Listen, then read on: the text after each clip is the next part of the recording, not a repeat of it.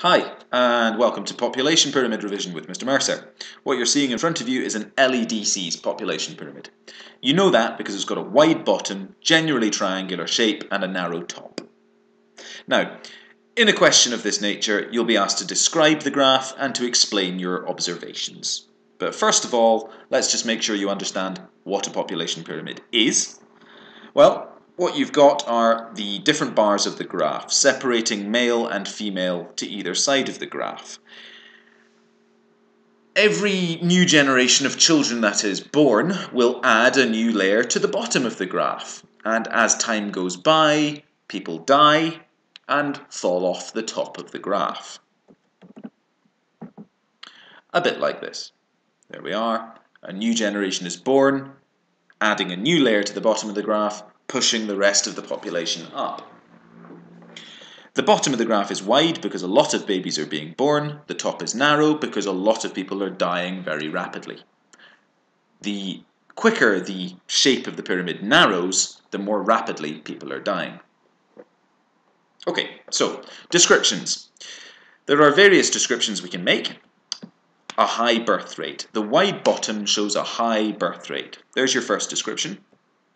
There's a high infant mortality rate. We know this because the first line here, the most recent generation of children, drops quite dramatically off into this next generation of children here, showing that something must have happened to a large number of children. So there's a high infant mortality rate. There's a high death rate. The steeper the line between the bottom of the graph and the top of the graph means the higher the death rate. There's a low life expectancy and a low economically active population, meaning that there is a high child-dependent population. What this means is that the number of people who are of working age between children at the bottom and elderly dependent people at the top is small, and therefore the ratio of children, in this instance, who are relying upon those economically active people to provide for them through taxation or just through feeding them and providing them with clothing, is high. There is a high child-dependent population. Each of the yellow boxes you see would be a valid description. This question is going to go for around about 8, 9, maximum 10 marks, and therefore you can see how you can quickly build marks here. If you can say 2 or 3 sensible things about maybe 1 or 2 or 3 of these boxes, then you'll do just fine. So let's get started. The high birth rate. What explanations can we give for this? Well, the high birth rate in an LEDC can be to do with a lack of family planning.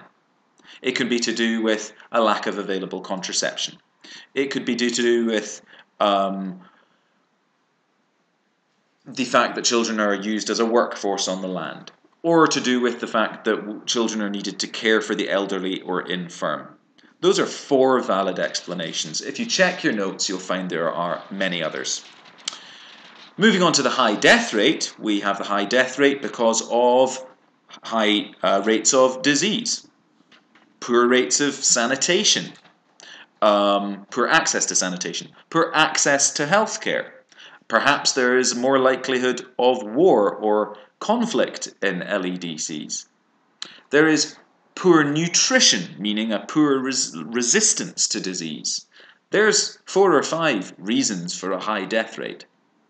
Now, as you can see, 4 reasons for the death rate, 4 reasons for the birth rate, plus these descriptions, that maths adds up very easily into a strong answer. This kind of question should be bread and butter for you, so make sure you understand it. I hope that's helped. If you have any problems, come into class and find me and ask me some questions. Okay, thanks, bye.